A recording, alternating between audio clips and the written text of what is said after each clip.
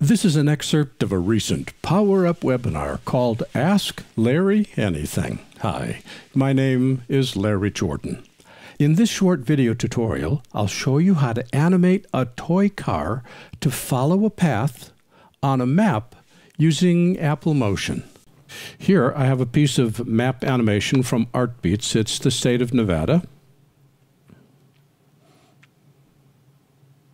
And there's our intrepid VW microbus traveling across the state and ending at Boulder Dam, which is really kind of cool. Let's watch that one more time. State flies out. Now that animation there is part of the background. Car is what I've added, along with the path and a motion along the path. So how do we create that? Well, let's turn off our existing car and let's create this whole thing from scratch. Let's start by control-clicking inside the Layers panel and create a new group, and we'll call this Car 2. Inside Car 2, we're going to import Command-I. We're going to import a file, which I created inside Photoshop. It's this VW microbus. This is an image that I got from Pexels.com, and I made the background disappear and put a transparent background behind it. And it's a shade too big. So we'll hold the Shift key down, grab a corner. Shift key constrains proportions so that it doesn't look like a squashed bug. Small joke. Anyway, we'll just hold this down and make it about the size that we want. And we now have our intrepid car. I'm going to select the toy car because this is important. I need to animate the movement of an element. That means that I can't use the pen tool to draw a path. Instead, I'm going to create the path by adding a behavior from basic motion called motion path. Motion path animates objects to which the motion path is attached. Now let's go find where this state animation is done zooming right there. Type the letter I. We'll set an in for the motion path. We'll set an in for the car right there. Go back to the motion path, and we'll shrink this back a bit here. Hold it. Let's see the motion path, and let's make this about 50%. The motion path is defined by 2 points. This is where the movement starts, and this is where the movement ends. The speed of the object along that path is based upon the duration of the effect itself. If you want the car to move faster, make the motion path effect shorter. If you want the car to move slower, make the motion path duration longer. I want to have the car end up in Las Vegas. It's starting near Reno, and I want it to end near Las Vegas Boulder Dam. Now let's zoom back in again. Right about there. And this is the state of Nevada. If you've driven in Nevada, you know that it's wall-to-wall desert. One does not wander around the state unless you've got lots of extra water.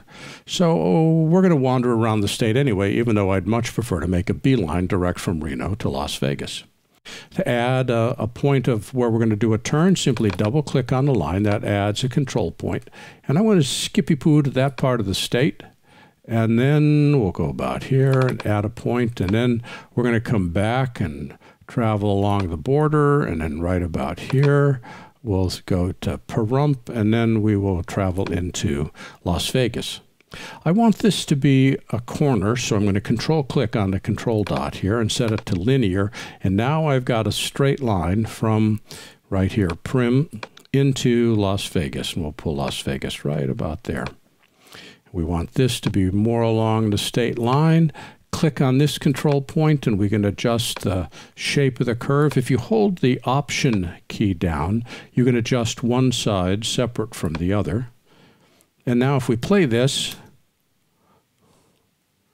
well, we've got part of it okay, but it ends way too close to the end and the car doesn't look believable. Well, let's fix the car first. Let's go back to the start of the motion path right there, and we'll find the spot where the car appears. Select the car, add another behavior under basic motion called Snap Alignment to Motion. What this does is this now points the car in the direction of the movement, which is more believable when it's following a map. But it ends right at the end of the animation. I'd like to have it finish right about there. So I'm going to select my motion path, put my playhead where I want the action to stop, type the letter O to set an out, select the other behavior by clicking on it, and type the letter O to set an out. And now when I play this and put it back to, we'll move it back to 100% in a second, it stops there before it repeats. Okay, so far we're doing great. Except I want to have the car sort of fade in. So we want to start the in right about there. Type the letter I. Notice I have toy car selected. Add one more behavior, which is a fade in, fade out behavior. Open up the HUD, which is a heads-up display. I don't want it to fade out, and I want the fade in to take about, oh, I don't know, 10 to 12 frames. Now as I play this, well, let's deselect everything, make it easier to see.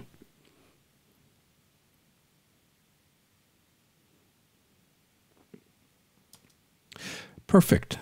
Any one of these that we control-click on, we can switch it from smooth, which means a curve, to linear, which means a corner. So whatever map you're working with, you can easily structure it so the car does sharp corners or curves, depending upon what you need. There's no limit to the number of control points that you put in. So this car can move all over a city map with no problem. One more time, we'll watch this. Deselect everything and fly up Nevada.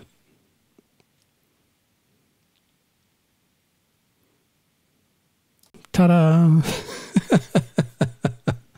It is such a cool trick. And the reason I like it inside Motion is that we don't have the snap alignment to movement. That feature doesn't exist in Final Cut. And we have more control over the motion path inside Motion than we do inside Final Cut. For this reason, I would create this animation in Motion, export it as a ProRes 4x4 movie, pull that into your Final Cut project, and just treat it as a finished clip. This was an excerpt of a recent Power Up webinar called Ask Larry Anything. For the complete version of this online training, please visit our store at larryjordan.com/store and look for Webinar 321. By the way, when you need to stretch your training dollars, membership in our video training library saves you money and time. You can access all our videos for a low monthly price of only $19.99. That's almost 2,000 movies, hundreds of hours, on a wide variety of subjects. Plus, premium members can download practice media and projects. Our training covers Apple and Adobe software. We update it multiple times each month. And for more information, visit larryjordan.com/membership. And thanks.